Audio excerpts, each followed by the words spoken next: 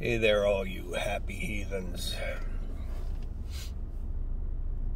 I was out riding around and I was thinking that most of you don't know that I have two artificial knees, prosthetic knees.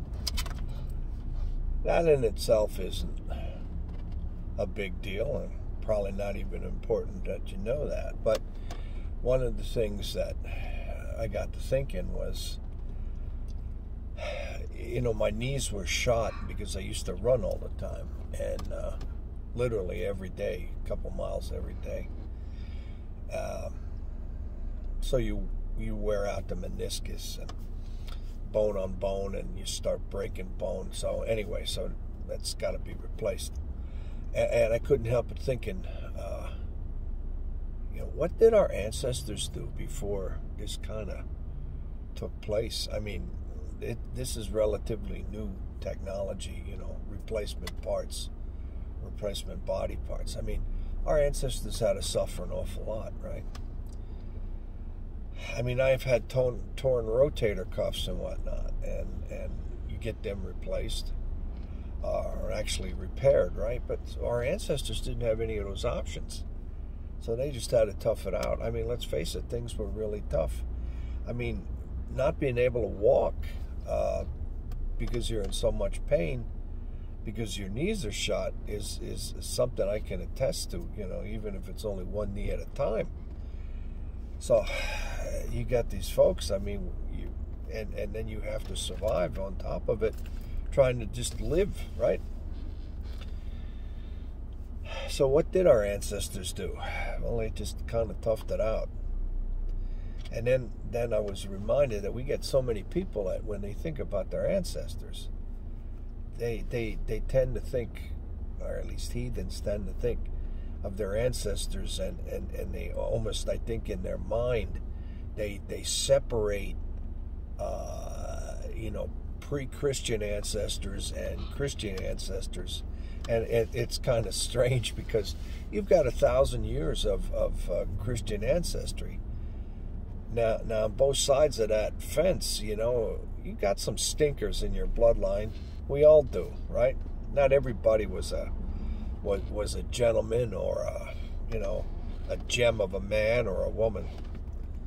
The point is that these Christian ancestors contributed a lot to society. If you have European roots, and most of you do that I'm talking to, if not all of you, these people contributed to a lot of our culture. Whether they were Christian in name or not doesn't matter.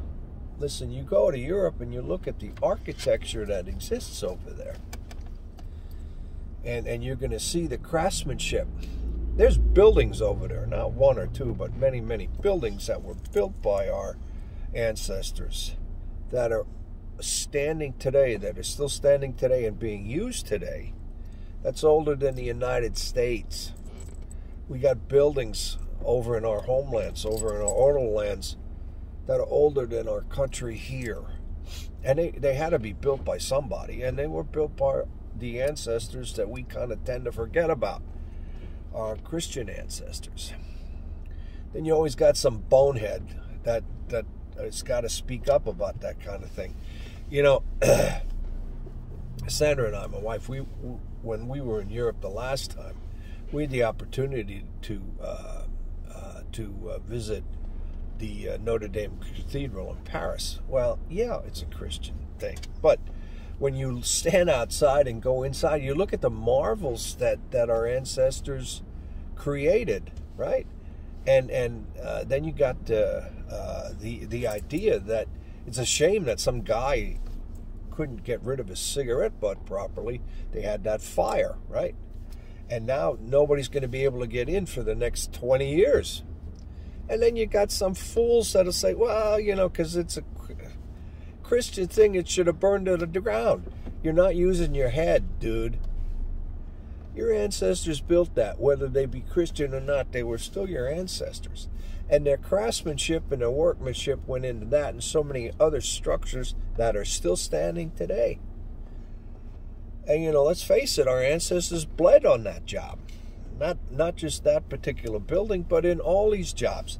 Somebody got hurt, somebody bled some of their, and drops into the foundation or whatnot. You got your ancestors' blood involved there, which means it's a part of your family line too. So you should stop thinking stupid thoughts. That just because those structures were built by Christians, well, that means in many cases you're also pissing on your ancestors, Christian or not. I urge all of you, if you can, to get over there sometime. I know this COVID crap is a real hassle, but let me tell you, you go over there to our homelands, to our Odal lands, and you see some of these structures, you're going to be shocked and amazed, because you're going to be standing in front of structures that, once again, I'm telling you, are older than our country here, the United States. And you're going to be proud, or you should be proud, that your ancestors had something to do with it, because in most cases, they did.